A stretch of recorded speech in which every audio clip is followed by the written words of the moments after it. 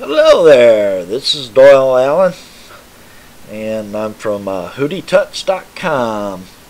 Got a lot of tutorials there, and we teach classes. You can find out about our classes there, K&T PSP courses. And I'm also on YouTube. Well, you're probably viewing me on YouTube right now as I speak. So you can just type in your search, HootyTuts is one word. Or I think it'll take it as two words, and that will bring you to a lot of my classes. Subscribe to me so you can keep up with the stuff I put on there. Today I'm going to talk to you about Filters Unlimited. It's a very handy thing to have, and see, I think it costs about 40 bucks. If it's one of the single things that you have to purchase to go along with Paintshop Pro, I would highly recommend that. Go in here to ICNets software. When you install this, I'd install it the same place that you do your normal plugins. It's funny like that. And let's see, go and work with Filters Unlimited number 2. Can't show you that. Here's the filters that normally come with it. And that's a good selection. You can do an awful lot with these. That's why one of the reasons why I recommend it so highly. But you can add other filters that's been made from Filter Factory. Filter Factory has a lot of plugins out there by different names, and this will help you to make them work in Paintshop Pro or PSP. Let me show you a database button here.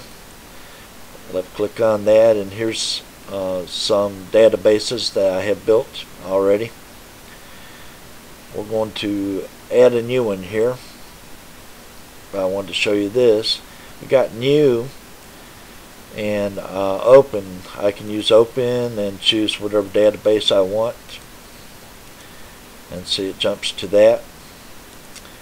Or I could just click on one of these and it opens it up without saying open. Why the open, I'm not sure. But let's see, we'll go to new. We're going to start a new category here so you can see how to import 8BF filters in here. I'll call this miscellaneous 3,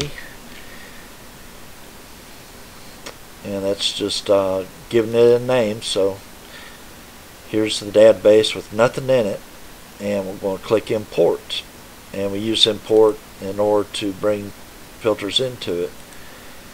So I select my 8BF files, and this time it's going to be King filters for this demonstration, and click open, and ta-da, there they are. Now I can use them in my Filters Unlimited, and as you can see here, it gives me all the stuff that I just imported and made its own filters, its own folder names for us to try different things. Let's give myself a little sparkle around my mouth. And let's see, another interesting thing is the randomize button. This is very handy and shows up on a lot of these filters. Of course, if you want to go back to the original, you can hit reset and do it. Let's say that I'm using randomize, or I'm using sliders. These things have sliders and you can change things. And I find one that, ooh, I want to keep that. I'll revisit that one. We'll just say that this is something that strikes my fancy. Well, we can click presets here, and we can click add and give it a name. We'll say pretty one, just for the heck of it. And now I can always come back to this whenever I'm over here and click on that. I can use this as my preset to get back to this setting here. And if I want to make that my default, I could select this and then use it as a set default. Then when I click on it over here, why then it would automatically start off with this as a default effect, which I do not want to do. Back to the presets, I can click on that and either edit it So I could change this preset and then save it again, or I can delete it. Okay, I'm done with it. Don't want it there no more.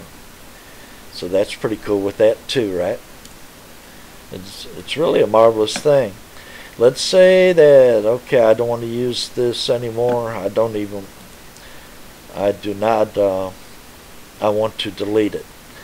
I don't want to use it anymore. You can't do that while you have it selected. I think I'll show it here. If I try to delete it while it's selected, miscellaneous 3, it'll say oh, it don't like that. Can't delete the currently active database. But I can go back in and choose another one, and then delete and choose the one which was miscellaneous 3, right? And say that I want to get rid of that. So, are you sure you want to delete the entire database? That sounds like it's going to wipe everything out, but no, each one's an individual database. So we're wanting that miscellaneous 3 deleted, so we go right there. And now when you look at miscellaneous 3, you see it's grayed out. We can pull it back in now. We can choose open and choose that, and bring it right back to life if we want to. So it doesn't completely delete all the information, but it's just not there as an active selection anymore. I hope this helped you out with Filters Unlimited and any confusion that you might have. It's very cool. And come and see us at HootyTuts, or go to HootyTuts and subscribe to my YouTube channel. And look around, I got some stuff there. And this is Hooty saying, see ya.